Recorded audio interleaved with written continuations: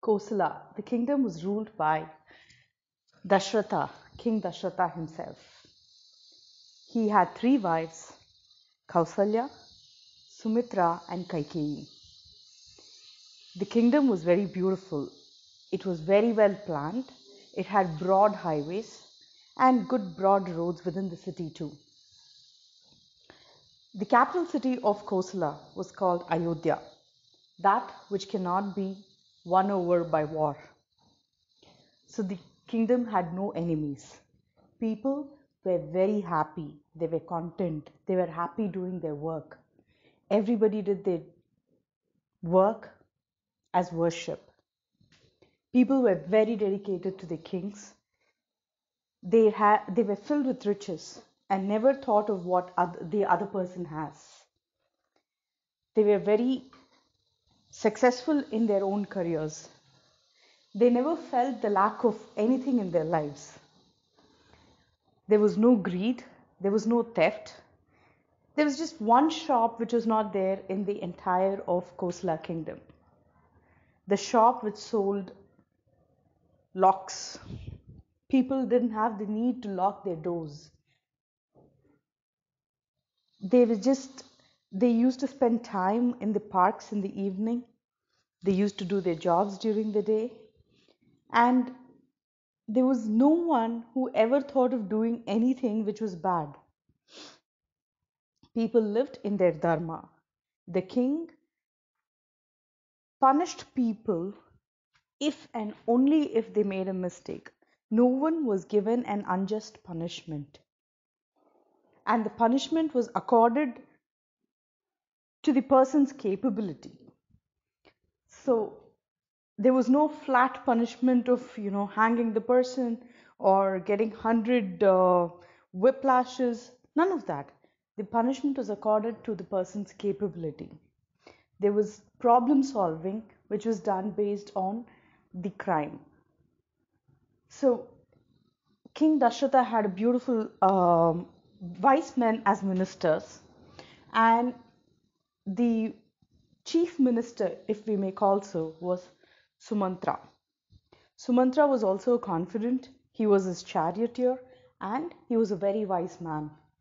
He knew the future, he knew the past of the kingdom, and he knew what advice to provide the king in the times of need.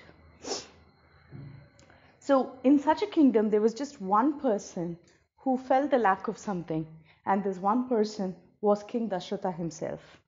He just felt the lack of a baby to play with. He felt he did not have progeny to carry on the kingdom, to take care of the kingdom.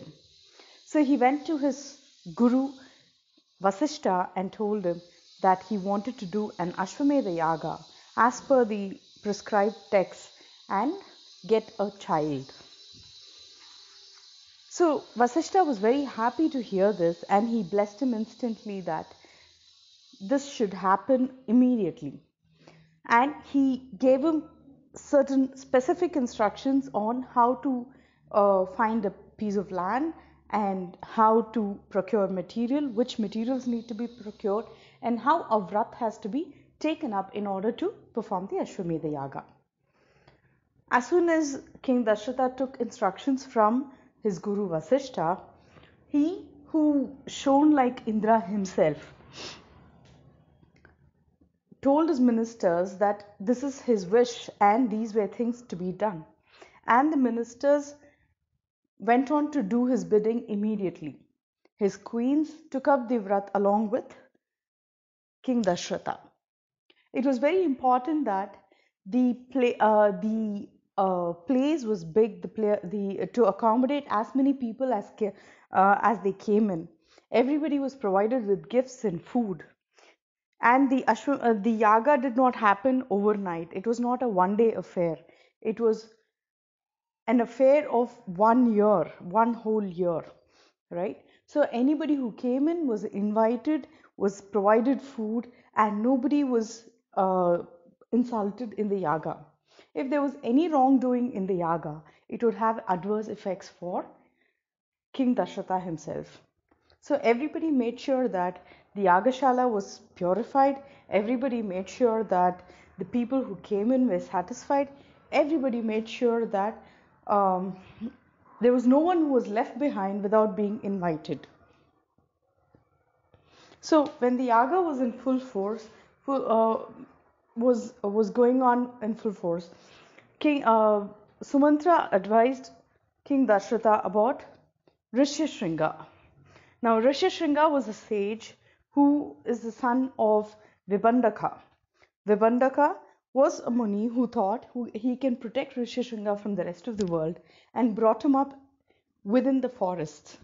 So, like many of us parents who think we need to be very protective about our children, Vibhandaka also brought up Rishishringa within the forest, making sure that he has no human contact. Rishishringa learnt the Sanskrit verses from the Vedas thoroughly. He did the Agni Puja along with his father, and he knew nothing beyond that. His father would collect wood, his father would collect fruits and vegetables and roots from the forest and would bring it to Rishishringa. Rishishringa would would partake of those and go back to doing his father's bidding. During one such time, um, the king of Angadesa, who is called Romapada, had made a mistake during his yaga. And because of that, the place had become drought stricken. There was no water, people were dying, animals were dying, and he didn't know what to do. He called the sages and asked, "What is it that I need to do to make sure that things come back to normal?" The sages said, "You need to bring Sage Rishishringa into your kingdom, and that will sort things for you. He will bring rain when he walks into your kingdom." So they were looking. So the king heard about Sage Rishishringa from his ministers about Vibhandaka, how protective he was about his son, and he was really worried on how to implement this suggestion given by his gurus. So then they made a plan that they would send some dancers beautifully dressed like the celestials and make them stay in a place which was not very far from the hermitage of Rishishringa. Rishishringa. So one day when Vibhandaka had gone out to fetch some fruits and vegetables and roots, these damsels walked in as if they were from the heavens and offered him sweets. Poor Rishishringa thought these were fruits from the heavens, and that's why they tasted so sweet. And he took them. He thought these damsels were from heaven, and he treated them like guests. So after having done all that, he felt like seeing them again. And the next day, he went to the same place where he had seen these damsels.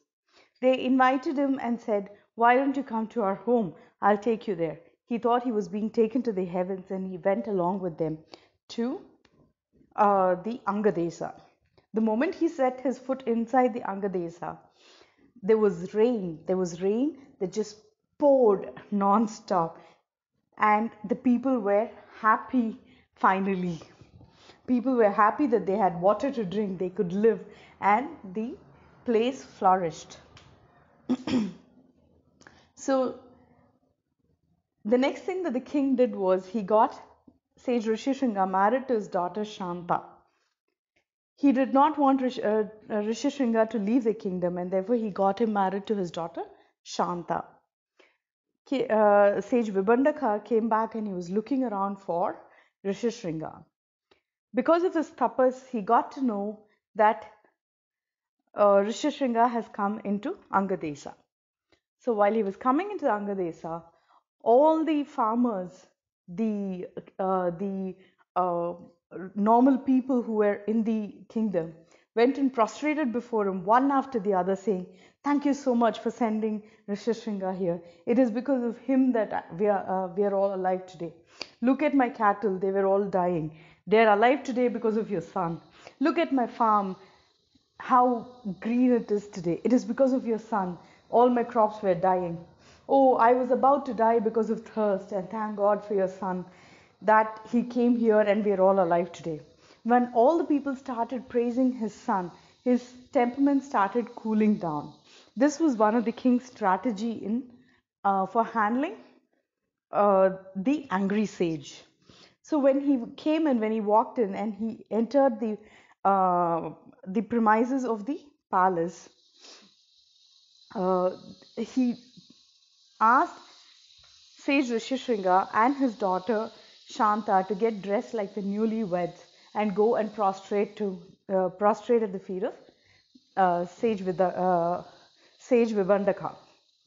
So the king, when the king asked them to do that, and they went and fell at the feet, he had to bless them with auspiciousness.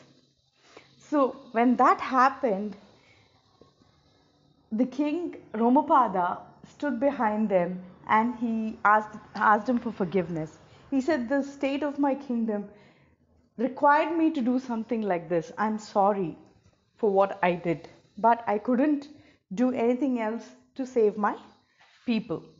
Thinking of the larger good, Sage Vibhandaka did not get angry. He let go of his anger and he blessed the couple and the kingdom. He just said one thing to Sage Rishishringa, or his son. He told his son, "Remember, whatever happened today, whatever good has happened today is because of your tapas. Do not let go of your tapas for anything. All material pleasures can remain. Your tapas has to go on." With that advice, Sage Vibhandaka left the kingdom. So, having said this story, Sumantra said such a rishi should come in and do the yaga for the progeny. So he was invited and he headed the Putrakameshti yaga. So as soon as the Ashwamedha yaga was finished, Dasharatha himself went and invited Sage Rishishringa from Romapada's kingdom.